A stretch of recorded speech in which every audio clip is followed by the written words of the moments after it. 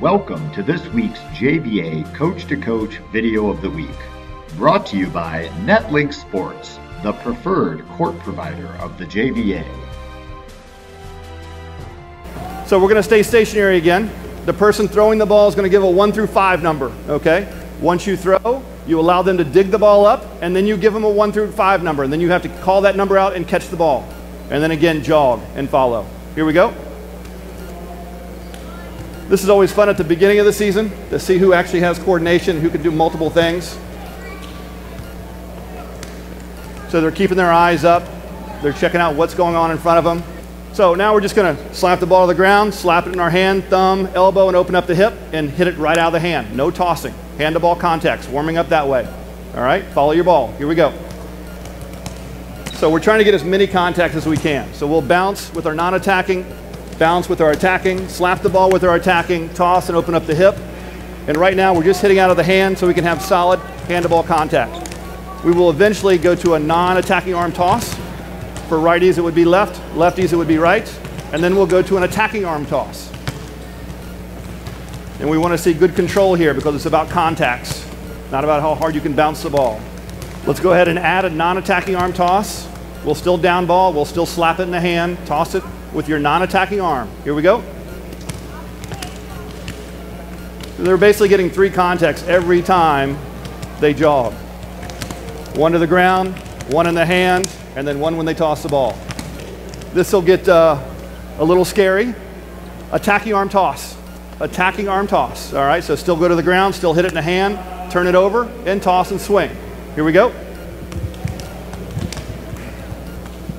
We are still a little bit old school where a ball gets away from everybody, the entire group runs after the ball. We'll see if they do that here when it happens. All right, now we're going to get into a little bit of serving. Serve and pass game is so important at the younger age. We're going to have 4 groups here, 4 groups of 5 with a shagger on the end line.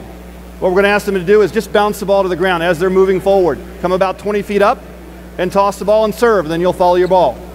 As soon as the person takes off, the next person can start moving. Does that make sense? All right, here we go.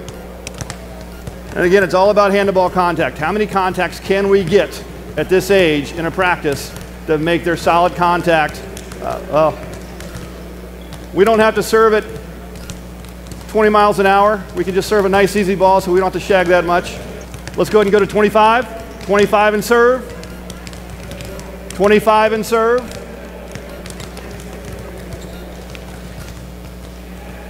Obviously in our gym, we have a wall somewhere there, so it helps us from a shagging standpoint so we're not losing so much time.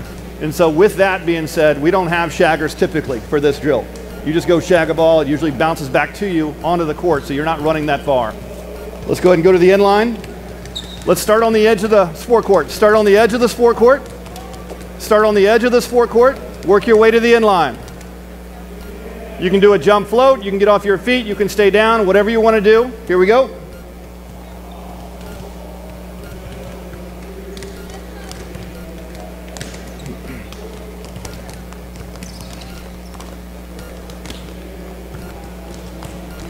So as we stagger this from 20 to 25 to 30, you obviously see percentages go down with volleyballs going into play. So depending on your team and your age, you may want to stay, hey, let's start at 15. I'm coaching an 11s team this year. I've asked each parent to give me a bottle of Tums, but I also have the 17. So for our 10s, we would probably go all the way to the 10-foot line, and then maybe work ourselves to the 15. And then maybe a half hour later, we'll go 15 and 20. 15, 20 minutes later, we'll go 20 to 25. So we'll work our way back gradually with younger teams. Thank you for watching the JVA Coach to Coach Video of the Week.